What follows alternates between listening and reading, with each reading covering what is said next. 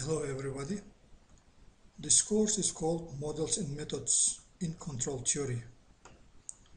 Today it's the first lecture. We'll see Introduction to LP and Graphical Method. In this course of Models and Methods in Control Theory, you'll learn various tools like linear programming, transportation models, assignment problems, integer programming, dynamic programming, and so on. Course prerequisites. You should be familiar with linear algebra and geometry and some basics of programming. If you have any questions, you may contact to the following email. Suggested books. No textbook is required, but you can download from the internet some of these books: Математические методы и модели управления. Second is Operation Research and Introduction by Hamdi and Ataha. This book, Operation Research and Introduction, is available in our library also, and it has Russian version of that book. So topics. We'll see some of the topics of this course because it's impossible to cover all the topics in this course, as our credit for this course is limited. So in this semester we'll see some topics like modeling with linear programming formulation, graphical, algebraic methods, simplex methods, dyad problem, duality, transportation problem, assignment problem, integer linear programming, and dynamic programming. A brief history. So, linear programming method was first developed by a Russian mathematician, Leonid Kantorovich, in 1939.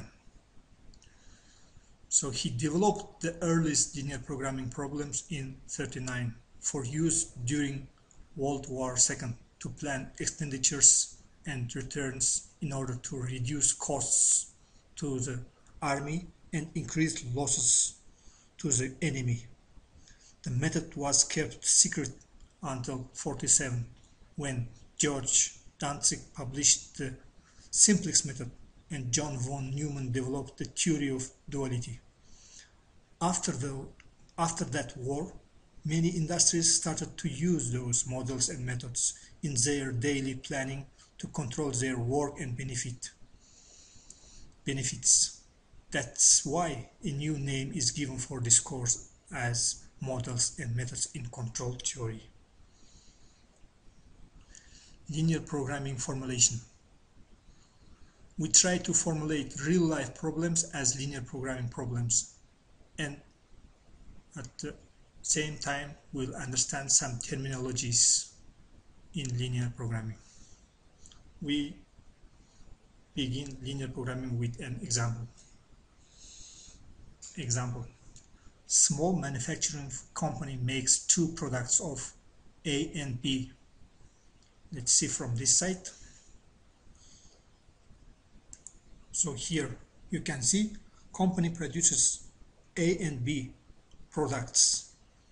To produce A product, 1 unit of A product, company needs to use 1 unit of resource R1 and 3 units of resource R2. After selling 1 unit of A product, it gets profit. Company gets profit $6 for each unit of A product.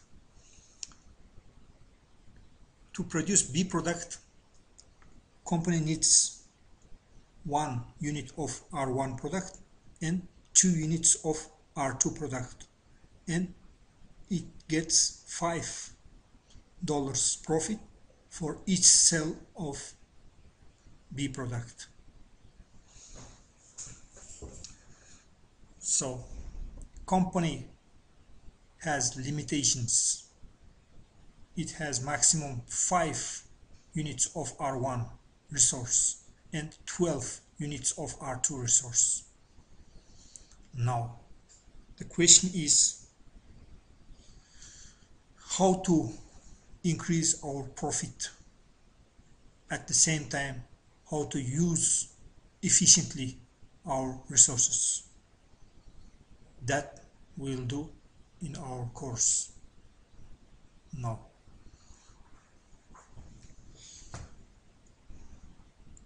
Okay, first of all we have to convert this real life problem into mathematical form. So let's call A product as X and B product as Y. Now the first equation which we can write is the profit. So here you can see 6 for each unit of A product. After selling, company gets $6 profit. So that means 6 multiplied by X plus 5 multiplied by Y equal to Z. So our profit is Z is equal to 6X plus 5Y. Our company's aim is to maximize this profit. Now, second equation or inequality is this one, resources.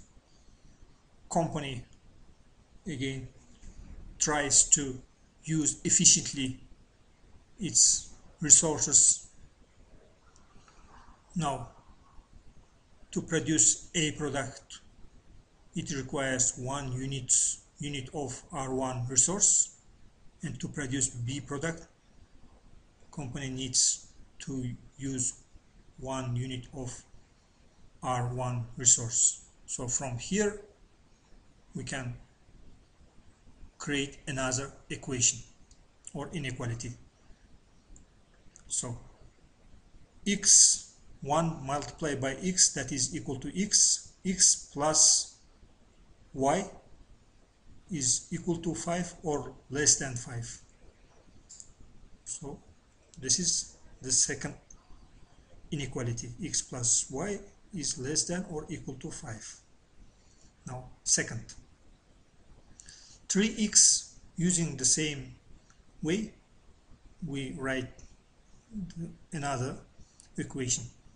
3x plus 2y is less than or equal to 12. This is the third inequality. Now the last thing, the person cannot produce negative quantities of both x and y. Therefore, x and y should be bigger than or equal to 0. Now we formulated these things. Maximize objective function, that is what?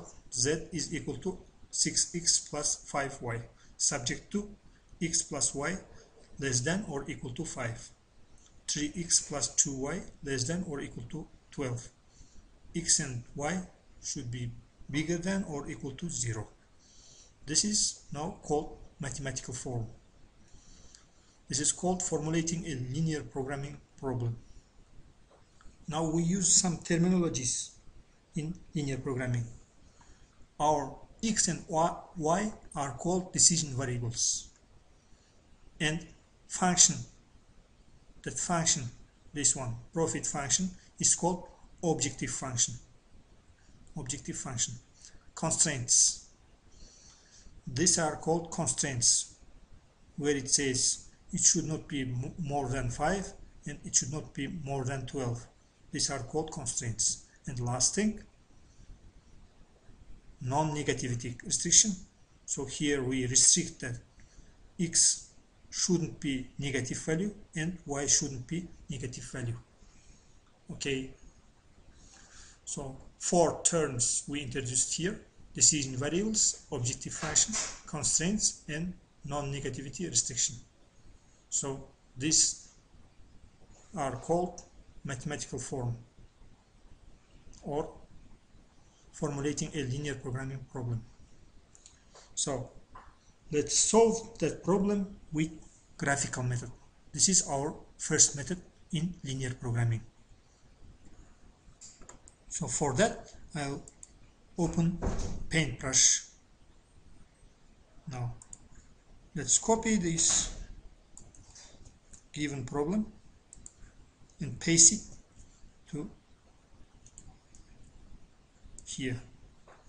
Now to solve this problem I need xy coordinates, because here it is given x and y, two variables. Okay, let's draw xy coordinates. This is y coordinate and this is x coordinate. I'll write here y coordinate and x coordinate. Now first line which I have to draw here is this one, x plus y is less than or equal to 5. To draw a line, you recall from your school background, you studied algebra course at school, so how to draw a line. Now I cannot teach you from the beginning how to draw a line, but let's try to draw line. So here, if you see, we don't have coefficients in front of x and y, so we can directly draw one line like this one, for example.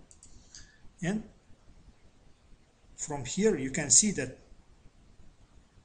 x is equal to 5 when y is equal to 0, so x can be 5 only. So I'll write here 5 and here 5, y is 5. So this is the first line, but here it is inequality. So what does it mean? Inequality. So we have to find, that means feasible region for this inequality. How to find feasible region? Okay. This is a feasible region for our inequality.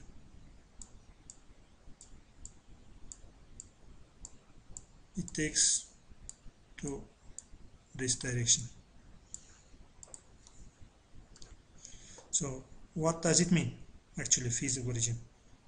That means whatever you take any point here from feasible region side in this direction, if you take any point, that will for sure satisfy this inequality. Or if you take any point out of this feasible region, like from here, it won't satisfy this inequality. That is the meaning of feasible region. Now let's draw the second inequality. 3x plus 2y is less than or equal to 12. Okay, if we take y as 0, so x is equal to, will become 12 divided by 3, that is 4. 4 is here somewhere here. Okay, let me call this point 4.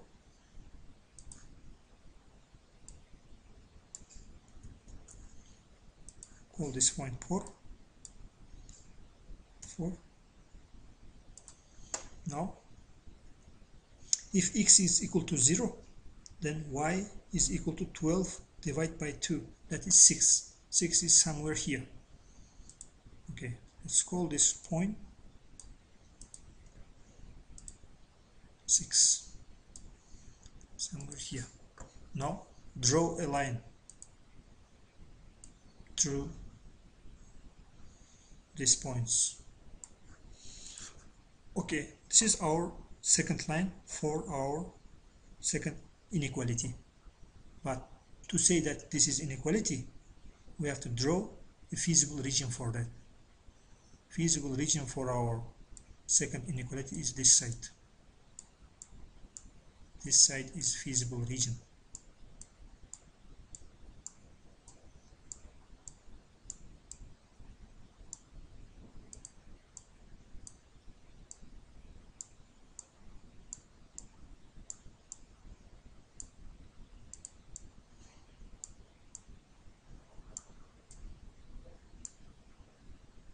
Okay. Now, the last thing, this x should be bigger than or equal to 0 is this side, the upper side, and y is equal to or bigger than 0 is this side. Now, let's shade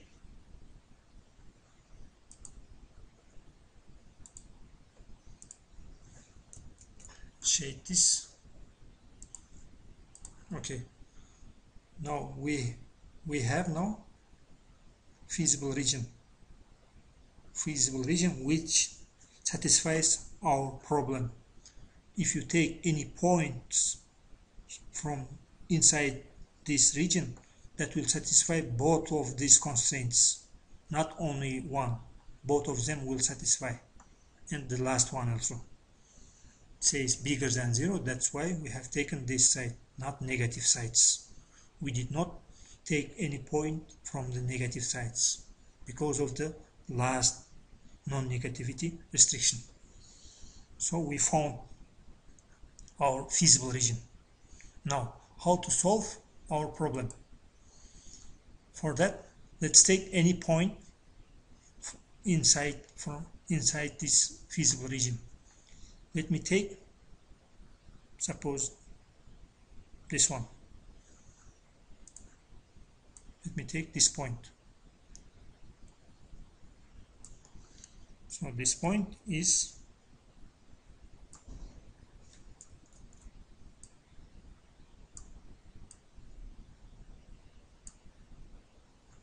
this is equal to 2, and let's say it's equal to 2.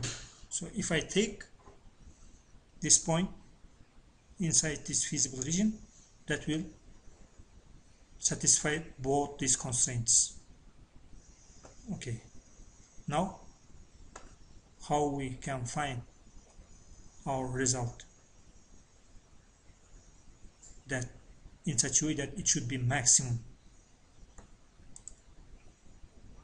To do that, let me take the first point 2 as 2 and 2, so that is equal to 2 plus 5 multiplied by 2, so that's equal to what? 12, 10, 22. So this is one kind of solution, but it's not optimal solution, but it satisfies our problem. Now, in linear programming, it says take the corner points of the feasible region. So corner points, the first one is this one, second is this point, and the last one is this one. We don't need to take this corner because this is 0, 0. 0, 0 will make our objective function as 0. So our aim is to maximize, not minimize. So here we can take only these 3 points, corner points, and compare with this one. We'll compare with this one.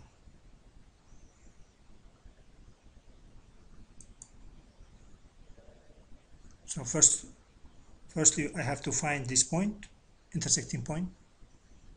That is called intersecting point. Okay, this point. what is this point? How we find that point? From your school, recall again.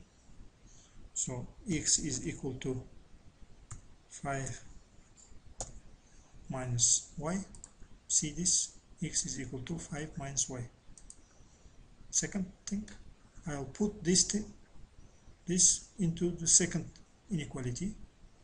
So that is 3 multiply 5 y plus 2y is equal to 12. From here I can find y. So y is equal to what? Y is equal to 3. If y is equal to 3, then from here you can find x. X is equal to 2. Okay, we found this point. Okay, let me show with this row.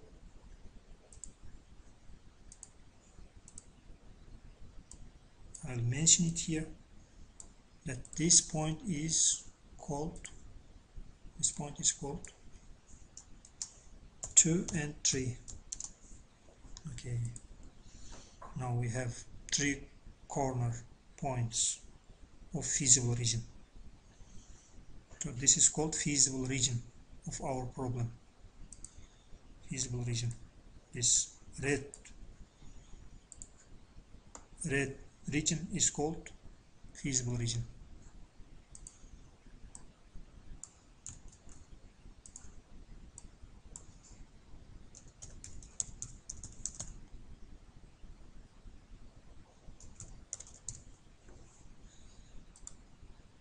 Feasible region.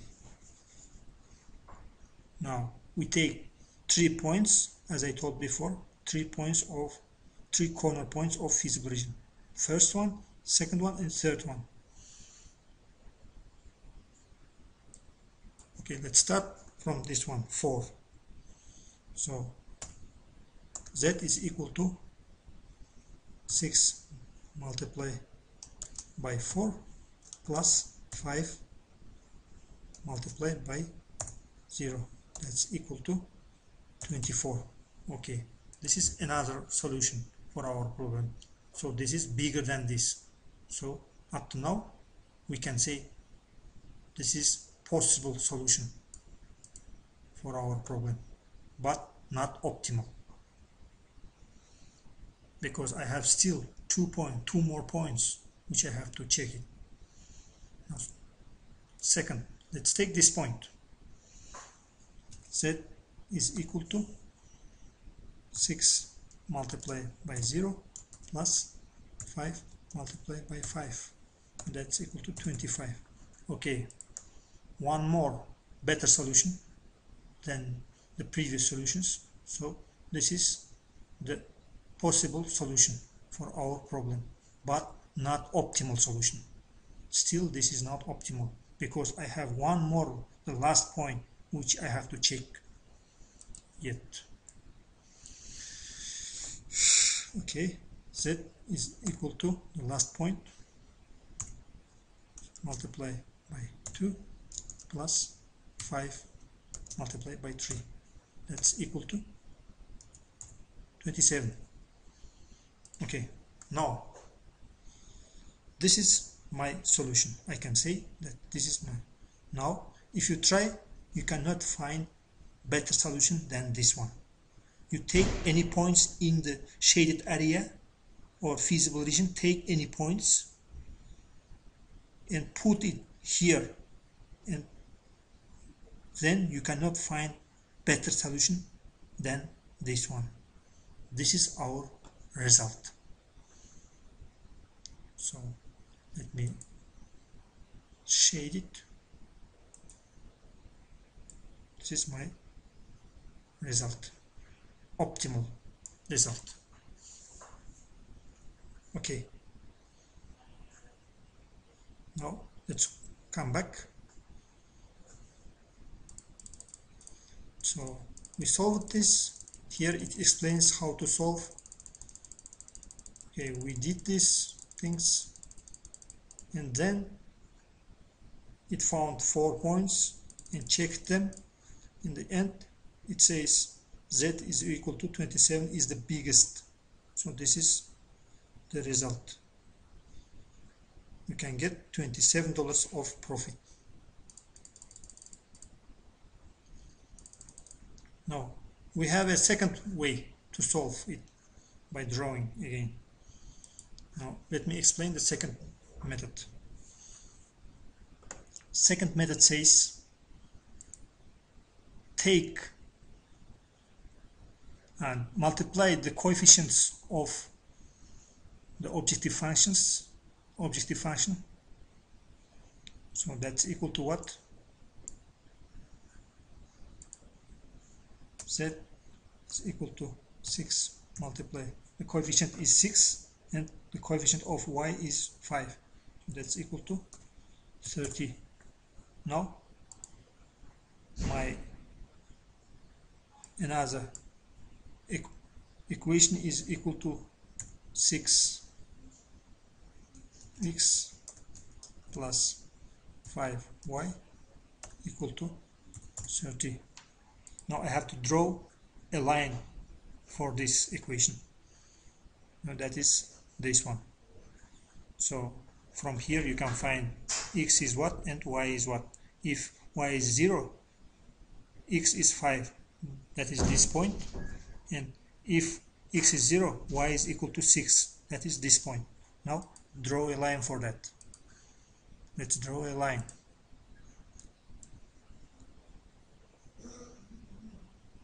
This is the line for our equation. Now move this line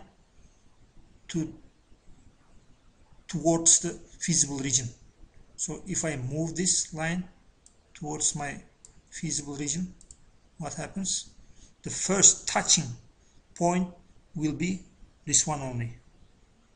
This will be my first touching point on the boundary. So that will be my solution, the easy way.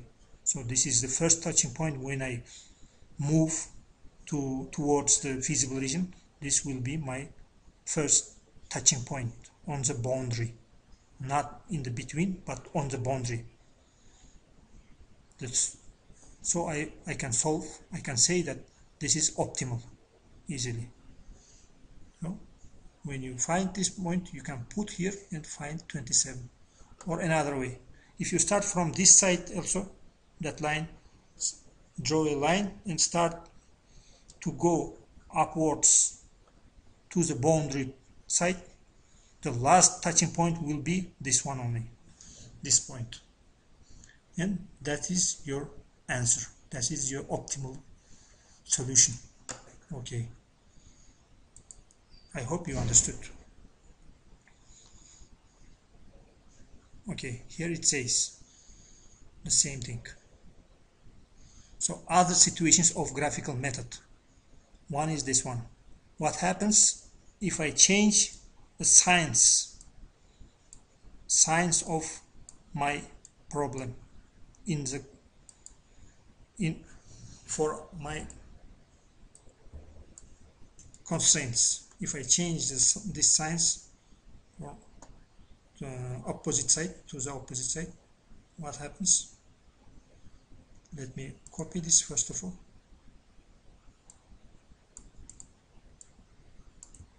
Copy and paste. What happens if I change the signs? So everything will be changed. I can assure you that everything will be changed here.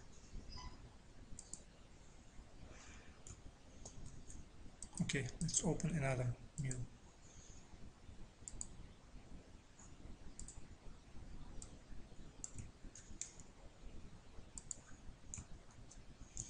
I can assure you that everything will be changed. Now let's start to draw again. x and y coordinates. This is y coordinate, this is x coordinate. Now the first is in this way, something like this. The second is this way. Now this is bigger than 5, means this side, and this is bigger than 12, it is also this side. Now last thing, and this also says bigger than 0. So our feasible region will be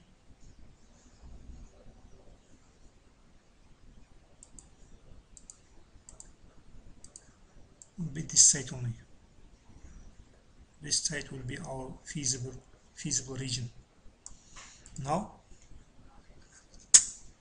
to find maximum profit in this side is impossible because it goes up to infinity. It goes up to infinity. So you cannot find the biggest solution for our problem. So it goes up to infinity. This kind of situation is called unboundedness. Let me write it here.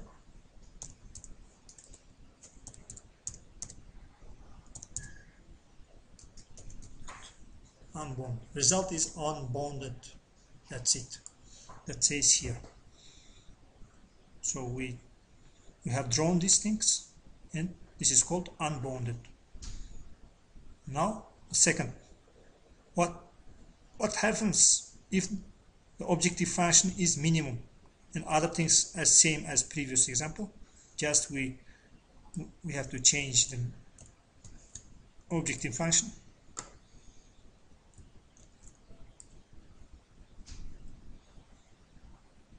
What happens if this is minimum? So minimum point here, we have to check 3 points. 1, 2, 3. 3 is this one, third one. Okay, let me write again. This is one solution, this is second point, and third.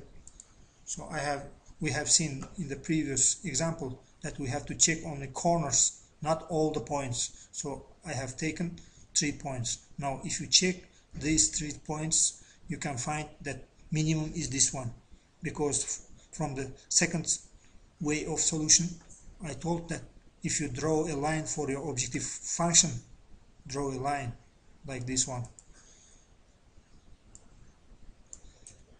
Okay, draw a line for your function. This is our function, and if we move it into the boundary, so last touching point will be this one only. So we knew that this is 2 and 3. This point is called 2 and 3. What is that? 2 and 3. So minimum is here. So here it says find minimum. So minimum will be 27. So you cannot find any solution which will be less than this. So take any points in the shaded area, take any points and then put it here, then you cannot find less than this value. Okay, so this is the minimum. So again I can say this is optimal solution for the given problem. Okay, let's continue. Now what I've said, it explains here. Now the third one.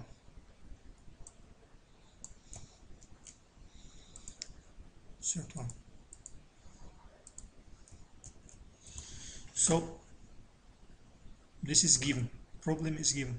Now let's draw xy coordinates again.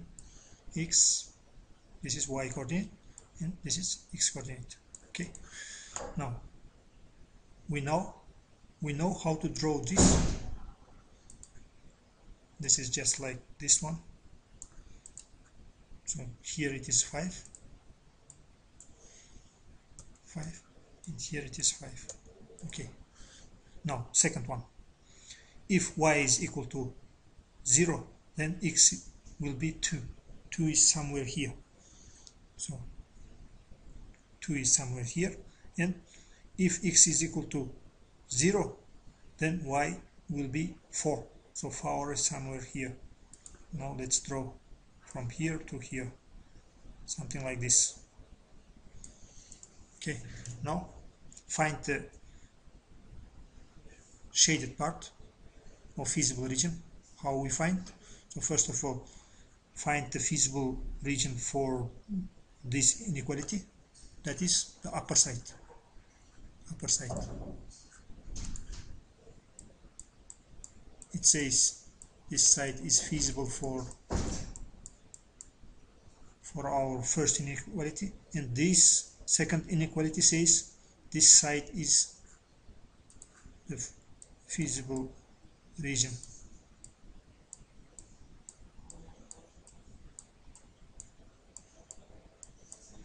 Okay, from here you can see that, and last one says it should be bigger than, x should be bigger than 0 and y should be bigger than 0. That means we have to search in first quarter of xy coordinate. First, this is called in maths first quarter. So if we check in the first quarter our solution, we cannot find any solution here, because here we are not able to get feasible region. We cannot say that this region is feasible or this region is feasible, because if you take any point from here, that won't satisfy our problem for this one. Suppose let's take 6 here. Take 6. Let's take 0.6 here. 0.6. So if you take this 6 and put it in the second inequality, so it won't satisfy. So закрой.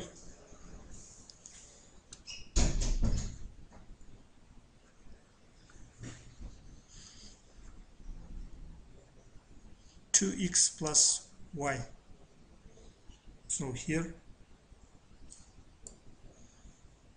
2 multiply by 6 plus y is 0. So this is not equal.